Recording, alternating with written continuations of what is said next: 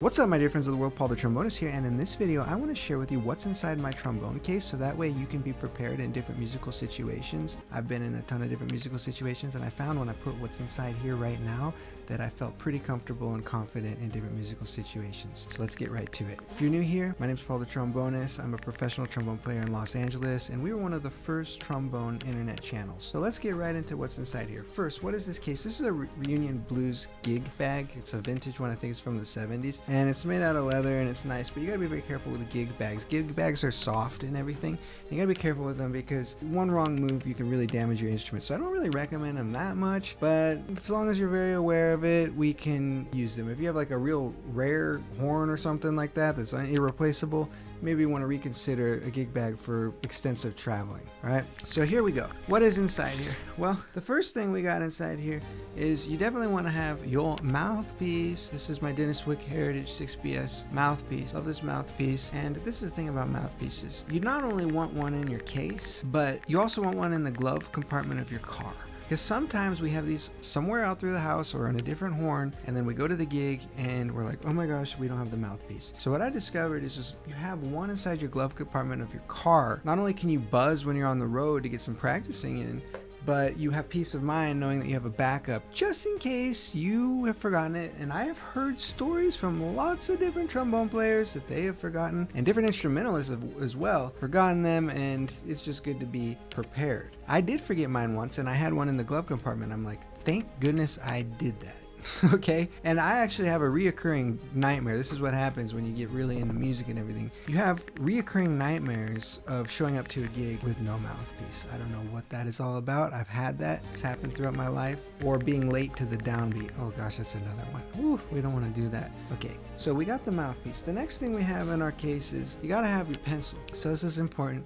You don't want to be in a situation where you are in a rehearsal and you're asking to borrow a pencil. First of all, it looks unprofessional, and what I discovered is this little thing as a pencil like that will get your name and your reputation passed on to person. I know it's weird. It's not like someone's gonna say, hey, they got a pencil, let's hire them. It's not like that. It's those little details where subconsciously people are like, oh, that person's very punctual and high quality person to call for this, and they may not realize it, but just as something as that little pencil helps for your reputation. So I recommend to have a pencil. The next thing I have inside my case is I have a washcloth. The reason I have a washcloth because I can wipe down the slide if too much lubricant gets on it, and that way we can make sure that we are cool. Now this is just a normal washcloth, nothing fancy about it, normal washcloth. Make sure that you wash this sporadically, periodically in your life, because you don't want any gooey gobbleness on this thing, because it's gonna be crazy if you do that. Okay, the next thing we have here is lubricant. So I go back and forth. Sometimes I use Slide and Mix, sometimes I use the Yamaha slide stuff. Whatever I got on me, they both work good for me, so I use them both, and that's how that goes. What else is in here? I have an extra pencil just in case. Like I said with the mouthpiece thing, I want to make sure that I'm cool. Now we have our normal trombone bag, but then we have a mute bag. Our mute bag has a whole other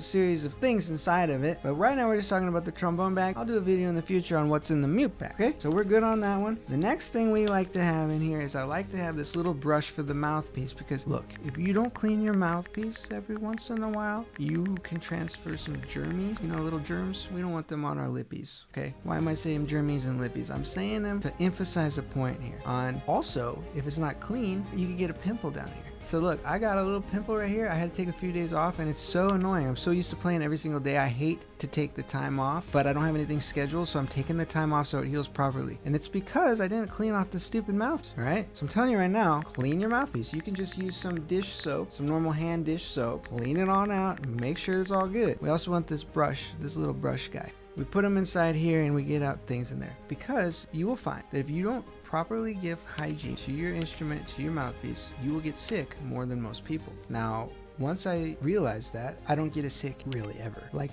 when I didn't do that, because I realized that when I wasn't cleaning my instrument, it's probably spreading different germs and stuff like that. So now I clean things, all right? I clean stuff. That's what I do. The next thing we got in here, now this is really important too, and I don't see enough musicians using this, and they need these.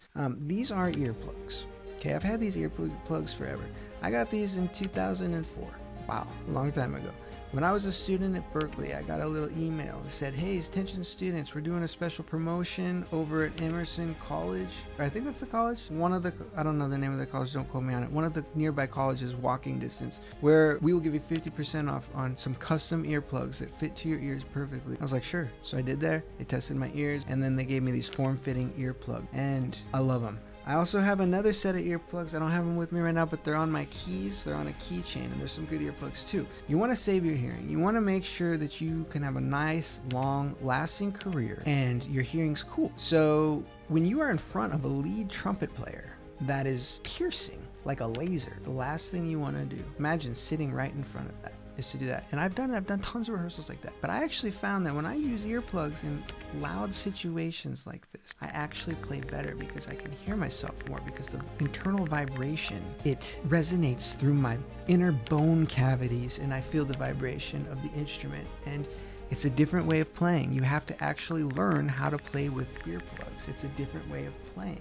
You play differently. So when you practice with earplugs, you will learn how to play with earplugs, just to let you know. It's not something that's like you put earplugs in and all of a sudden you play the same. You play differently. So you got to practice with earplugs too. Okay, what else we got in here?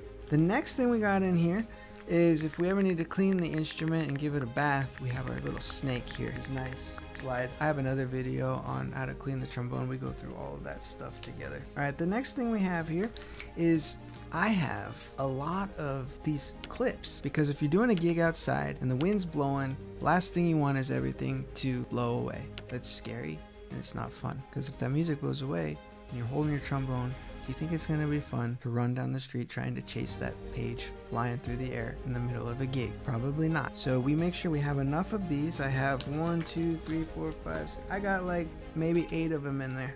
Just chilling. All right. The next thing we have is this interesting invention. I don't know exactly what's in it, but I got this, I think, from Phil Wilson back in the day when I was studying with him at Berkeley. And it is some kind of solution, and I've never needed to. This will last you an entire lifetime. There's still so much there. I barely used any, but this is for your tuning slide. If the tuning slide gets stuck, it's like this. It's almost like a Vaseline type of material, and you put it in the tuning slide, and it will unstick tuning slide stuff. So that's pretty cool. I mean, it's come in handy. You only put like a little tiny dab on that, and the thing will last you like 10 years at least. It's crazy. What else we got in here? We have Paul the Trombonist cards. People don't use business cards anymore, but I have these from back in the day, and that's about it. Let's see what else is in here. Oh, we got one of these bad boys. These things, if you're doing a gig and you're wearing a collared shirt, like a white collared shirt or a light colored shirt, sometimes when we play on these brass instruments, the brass will stain your collars. So whenever you see like a trombone player and they got like something right here, that's to prevent the stain happening on the collar. So if you ever have a gig like that, what I do is I put one of these things on so that the shirt doesn't get stained with the brass. That can be an issue if you're wearing a white collared shirt. So this is what's inside this trombone. Now I mentioned the mute bag is a totally different thing. We'll do another video on that, but I really appreciate y'all stopping by here. If you found value in this, all I ask is for a little like and subscribe. We're on our mission to 100,000 subscribers to share our love of trombone with the rest of the world. So if you haven't subscribed yet, I appreciate that. Also comment, like. I like to hear from you all. We're about a little over halfway to our mission to 100,000 subscribers, and we're really excited about it. And if you found value in this video, you are going to love this video or this video, wherever it appears here. There's gonna be a video that appears here. And make sure to hit like for the YouTube algorithm. Boy, do I appreciate you. I appreciate you tremendously. So this is Paul the Trombonist, signing off.